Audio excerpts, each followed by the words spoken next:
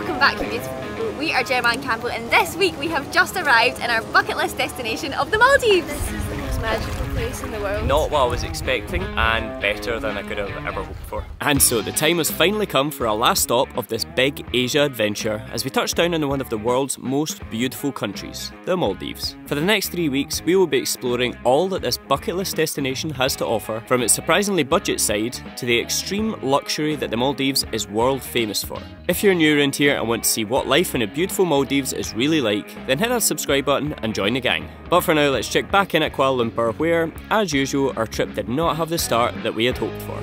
So this is absolutely not an ideal start to our trip. We just drove an hour from KLCC all the way out to the airport and realised it is the completely wrong day. I don't know what's happened. Gemma's just into detective mode, trying to figure out what is going on. Are there any hotels nearby? Thank you. Thank you for your help. So we've arrived at the airport, ready to board our flight, and apparently the flight has been changed until tomorrow. And they emailed us months ago. I don't remember that. Do you? Honestly, the number of things that I have absolutely messed up on this trip, I think I've got the dates wrong about 6 times so far. We have lost so much money. What a start to the trip. All we can really do for now is try and find somewhere to actually sleep for tonight and try again tomorrow. Alright, double room, £65 with breakfast. It's not an adventure without a bit of drama, is it? I just wish there was no drama, man. I would rather have an adventure with no drama.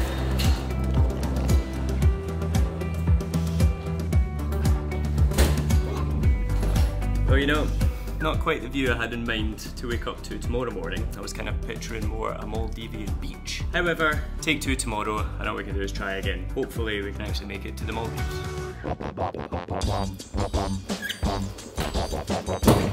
Okay, take 2, let's try this again. Literally the last time we're going to be flying out of Kuala Lumpur with just 20 kilograms in our hold luggage, and they're doing a bag weigh at the actual check-in to departure. Why today, of all days? I'm going for the tennis dad that's too hot and is also a drone enthusiast. Think I'll pass? I'm going for the it's a winter's day and You've eaten too much. I've eaten too much. Too much at Christmas dinner. Let's go. After all that, they didn't even weigh our bags. Nevertheless, next stop, Maldives.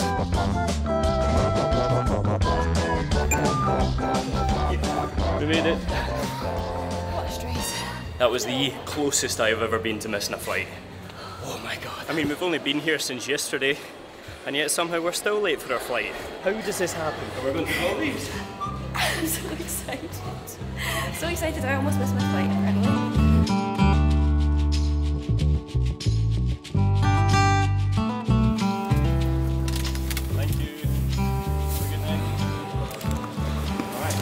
That is so clever, because usually when you arrive into a country you don't actually have anywhere to get your SIM delivered to, but here you just swipe it and it gives you it.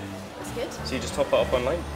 Just even at night, look how clear that water is, man. That is incredible. So I think this is definitely the most unique airport that I have ever been to in the world, in the sense that it's the only one that actually goes straight from the terminal onto the sea. That's not a lake or anything like that, that is literally the sea. And the only way to get to the main town of Mali is to get on a ferry.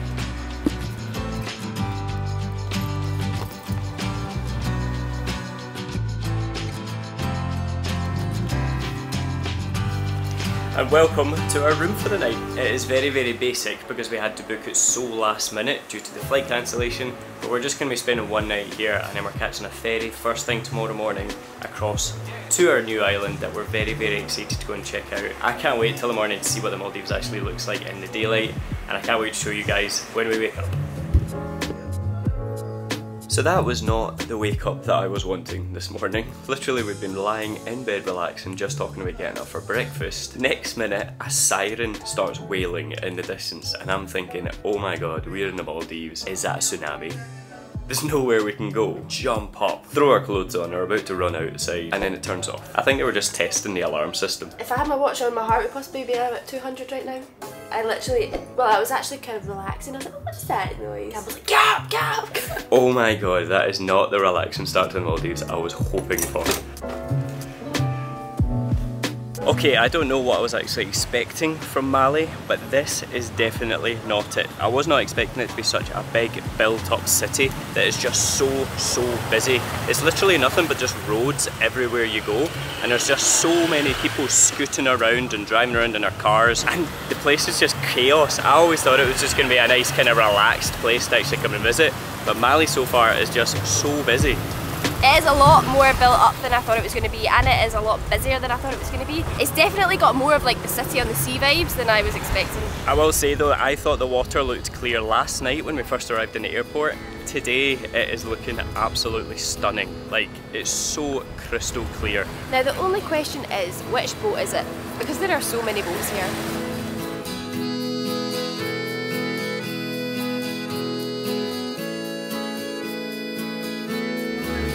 I think we're here.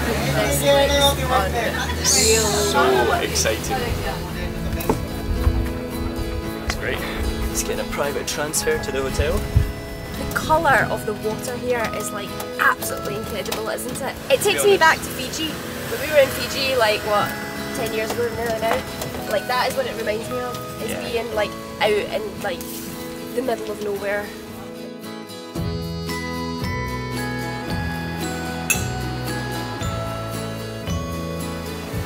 Alright, time for the most important question. Is the water actually warm? Let's see. Oh, that's nice. That's about the same temperature as I actually was in Thailand. I wasn't sure, but yeah, that is very nice. Definitely warmer than Scotland. I can't believe how close it is to just walk out our room and be on this like pristine beach with waters like that. Like about a minute, less than a minute, and it is perfection. Literally you can see there's like surf just over there, there's people surfing. There's some overwater bungalows just on the other island which you could probably swim across to. And the water is just like so crystal clear and calm because it's in this kind of like lagoon area. It's just perfect, man. And you've got views like that. Like, it looks like something out of a postcard. So this has been all I've been waiting for, to be honest. Since we arrived into Asia, I've just been looking for a beach that's not overrun with people, there's nice access to the water, and it is just so lovely and soft. Like, this is just perfect, man. So since our hotel is on the eastern side of the island, we thought we may as well finish off the day by wandering across to the western side. It only takes about 5 minutes. And yeah, it's completely flat. It does seem that actually there's scooters on the island. Bicycle is also quite popular for getting around.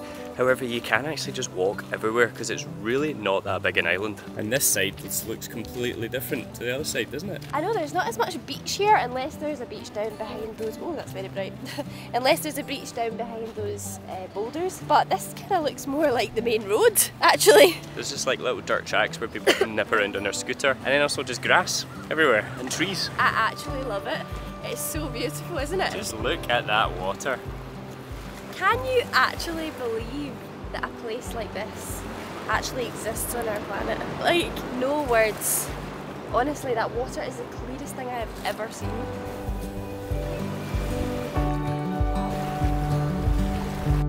See, I guess first impressions of the Maldives, absolutely not what I was expecting and better than I could have ever hoped for. It is just like exceedingly beautiful, like one of the most beautiful places I have ever been on this planet. It was an absolute journey to get to here, but I think it was definitely worth it. 1,000,000 times over.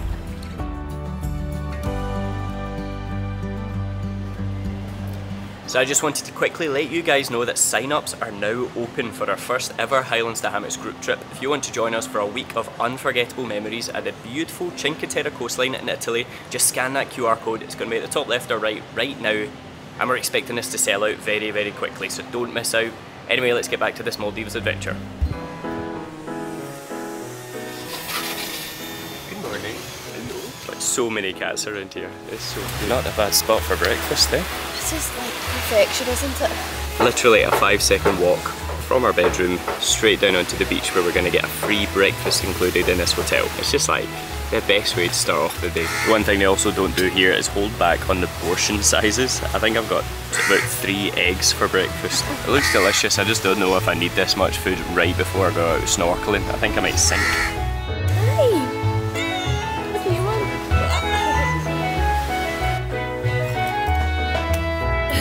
So Today is the day we are heading out on our first activity here in the Maldives. We are going out to a sandbank, and then from there we're going to go for a little snorkel and see if we can see some turtles.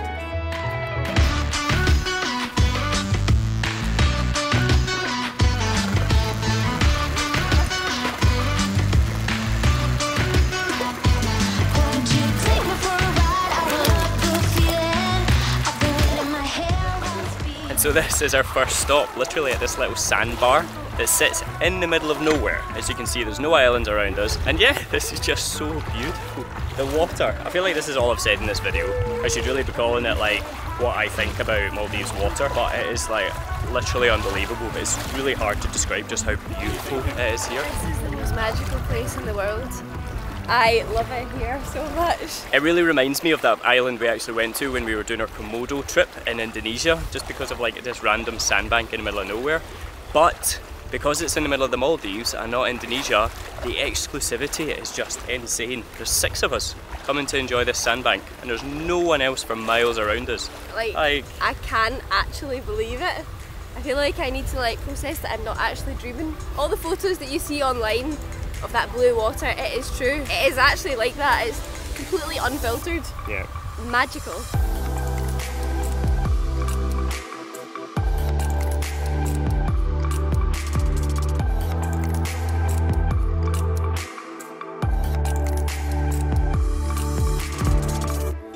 Honestly, what a place to just come and lie in the sunshine. It is now time, however, we're going to hop back on the boat. We're heading to our first snorkeling spot, and fingers crossed we actually get to see some turtles today. Oh wow, there's a stingray like right in front of the boat.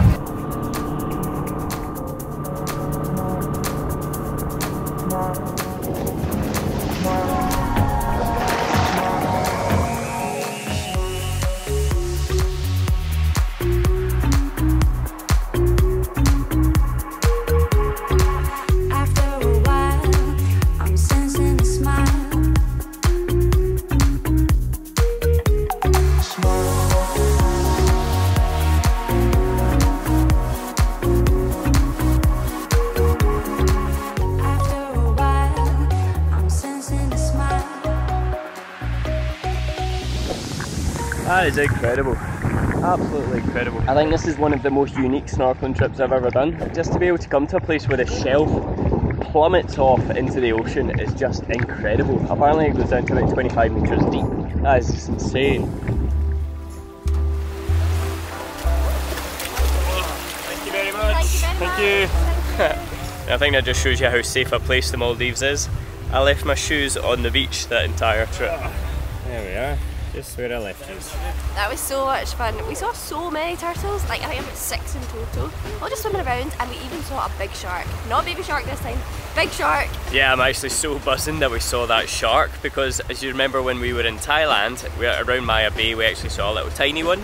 This one was about twice the size of the one that we saw there, so it was very, very cool to actually see it up close in person. The coral reefs, however, it is quite sad that the state of them, they're not as like colourful as other ones that we've actually been to, and apparently that's a mixture between the tsunami that unfortunately hit here really bad in 2004. There's apparently also a disease that's spreading around the coral in this region, which is slowly killing it all off. And it's a reminder that we are so lucky to actually be able to come here now, because in another 10 years there might not even actually be that much life in this region. So I would say if you are planning on coming to the Maldives, try and do it sooner rather than later, because I think it's just going to get worse and worse and worse. Saying that, however, it was an incredible trip. That sandbar is the place of absolute dreams. I want to move there tomorrow and build a little hut and live there. What's actually really interesting is on the northern side there's a place called Bikini Beach, which is the only beach where you're actually allowed to wear bikinis, funnily enough, and that's because these islands are all very traditional Muslim settlements, which means there's no alcohol and you're not allowed to wear bikinis just out and about in public. Something to bear in mind if you are wanting to book a place in the Maldives is make sure the island you're trying to book it on has a bikini beach. And so this is what the southern end of the island looks like. It's actually completely different to what the northern end is, which is kind of mostly trees, resorts, shops and beaches. Here we've got this basically a big road where cars and scooters are hurtling up and down it, and it's actually possibly my favourite part of the island. It just feels so secluded out here, and we usually come down here first thing in the morning, don't we, to go for a little wander. And as well, when the sunset looks good, we're trying to get out and wander down there as well at sunset. It's lovely. And so yeah, first impressions of the Maldives. Is it actually worth the hype? In love with this place. So in love. I feel like the only place I can compare it to is Fiji. Yeah. And it is just exclusive. Like, it feels really quiet and beautiful, not bustling like you kind of feel like a lot of places can be. It's just really feels very nice, special to actually be here. Yeah. And the beauty is just like nothing in this world. It just, everywhere you look, it just looks photoshopped. It is incredible. But I think it is, like, we didn't really realise how, I guess, affordable it could be to come to the Maldives. Like, you can also find beautiful places that are a lot more affordable. Yeah, we're really buzzing to know that, because it actually makes it a lot more realistic to come to a place that's this beautiful. Next week we're going to get even luckier. We're actually heading somewhere very, very nice. We're going to be giving you guys a tour just how much you can compare budget versus luxury in the Maldives, and we're actually checking into our first ever overwater villa, which I am so excited about. Me too. So excited. Me too. If you want to see that, guys, make sure you hit that subscribe button if you're new around here. Give it a thumbs up if you enjoyed this video. It just lets us know we're doing the right thing and you want to see more videos just like this. And as always, we'll see you again in the next one. See ya!